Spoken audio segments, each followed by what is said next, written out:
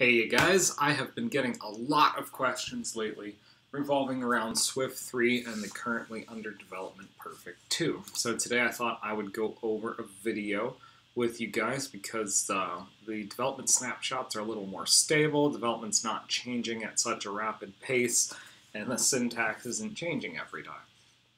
So I know there's a lot of interest revolving around it, and I'm going to help you guys get set up.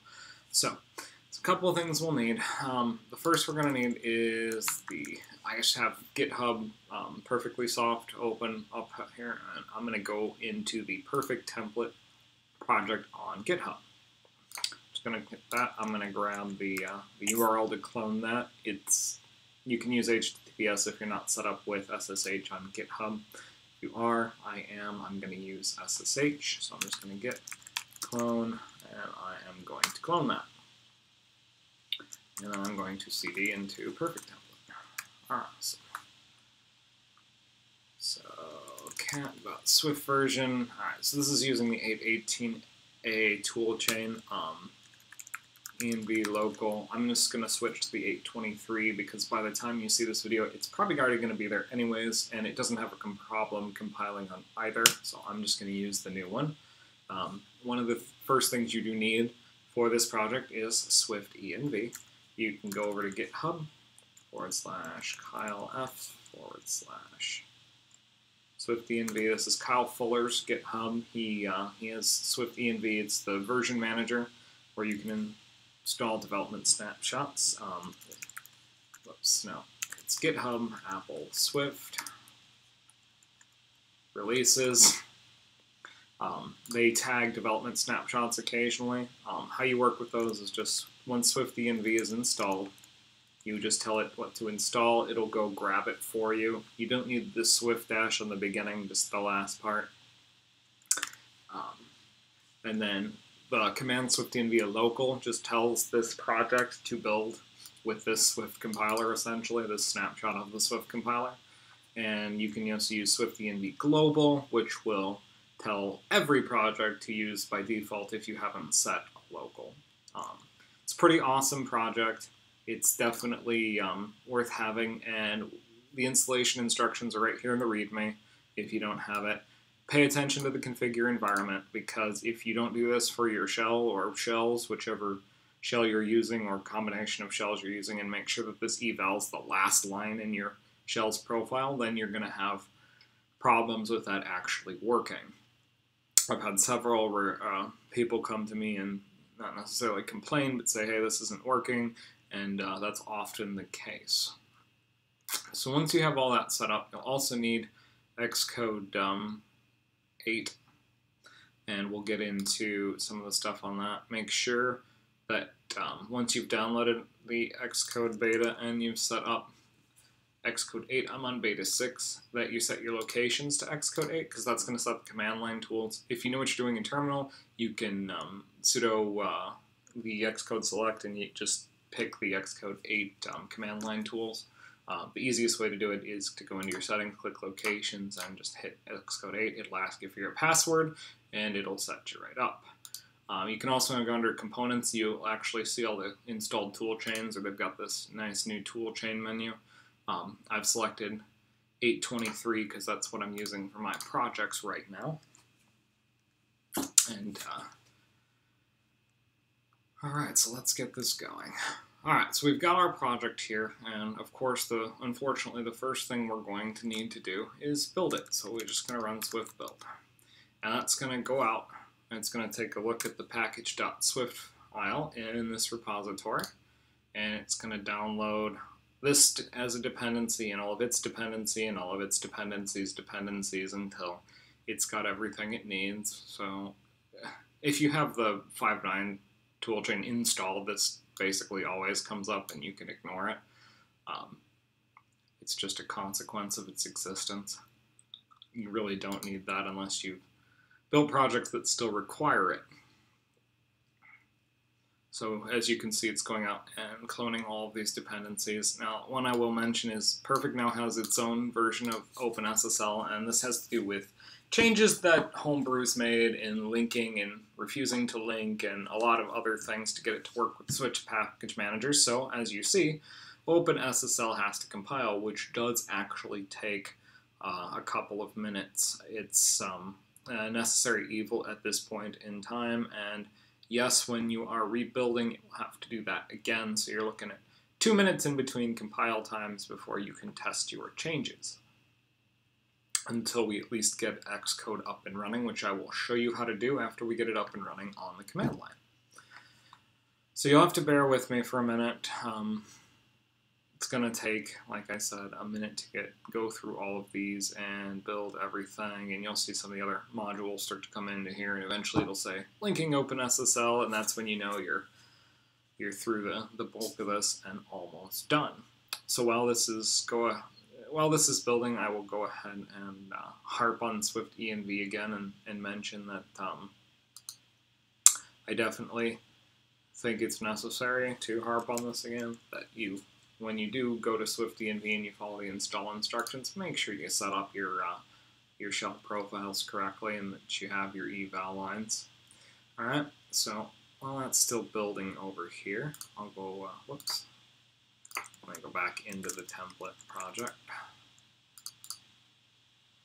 If you're familiar with Swift Package Manager, great, your manifest is here and your sources are here. If you're not, this just is the Swift env version file local. It specifies the toolchain. When I hit local, it updated for a different version. There's a Docker file for building. The git ignore, the license, this is README, it's all standard stuff.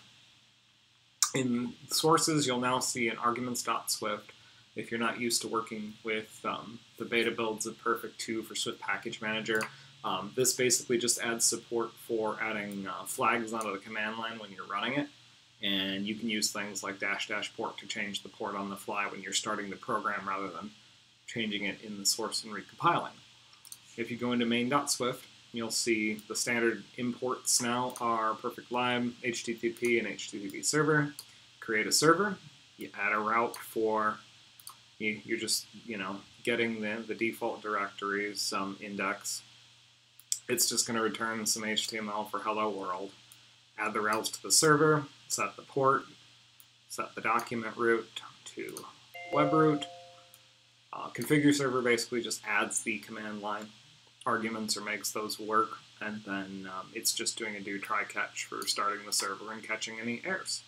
So it's a fairly simple program, and once we go over here, you'll be able to see .build debug perfect template should run that. We'll see it starting on 00008181. Here we go. Hello world, hello world. Super. So if you want to make changes to this program,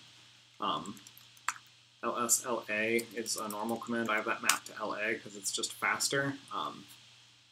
If you go into your sources, and you could open a text editor like Atom or Sublime or whatever, and you could edit your main.swift or do whatever you want to do in it, but most people prefer working in Xcode. So I'm just going to clean this up here, and we'll start building an Xcode project. Now this should go away. So Swift package generate Xcode project. And if you do, actually, before I get into that too far, if you do want to change anything in a text editor, you Swift build clean, and then after that runs, you run Swift build. And really all Swift build clean does is it removes this .build directory so that all the binaries are gone and that it has to rebuild everything from scratch. And then Swift build just runs the project through the Swift compiler and does that.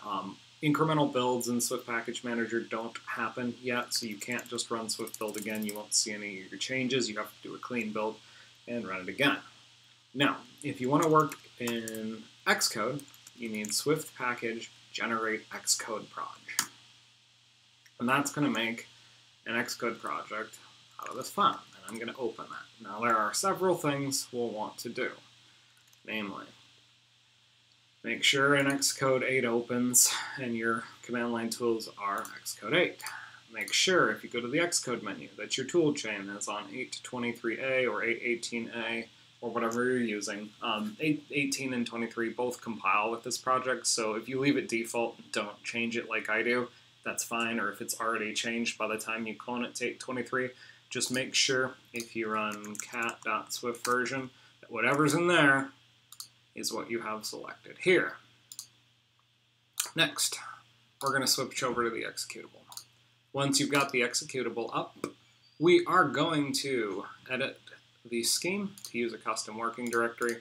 I'm just going to go in my developer folder here. I have cloned perfect template, so I've got that up, and we're going to close that. We're just telling it to use that. I'm going to click on the project next. I'm going to select the actual project, go into build settings, search for library search. So we're looking for the library search paths. And because it builds its own version of COpenSSL, we just need to include the project dir setting recursively so that it ends up pulling the project directory in so that when it's looking for the libraries to use in those headers, it actually finds them. Now you'll see we've got our perfect template and our main and everything looks great. So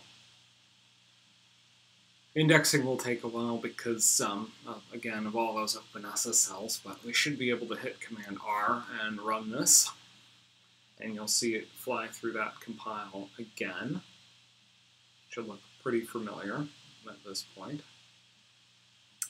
I find that Xcode at least feels like it's going a little bit faster than the command line. We should have you up and running in no time here, as my emails and messages pile up in the bottom.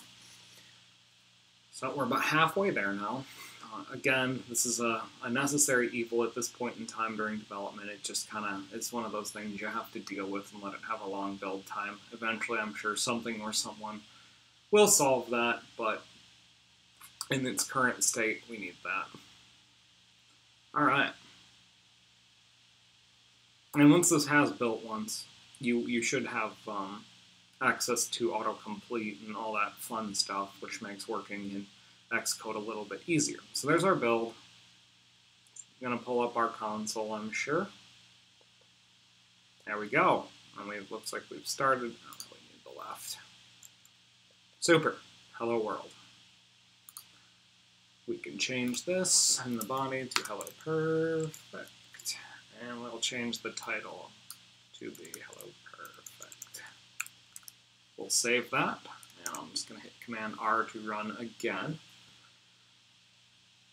Now that will actually, whoops, gotta wait for it to come up there. Hello perfect and hello perfect. So now you're developing in Swift 3, in Perfect 2, in Xcode. If you have any questions, you can find everyone on the Perfect Gitter channel. You can find everybody on the new Perfect Slack channel. Everybody's real helpful here. You can find me, Ryan Collins, on Twitter at RYMCOL. That's at RYMCOL.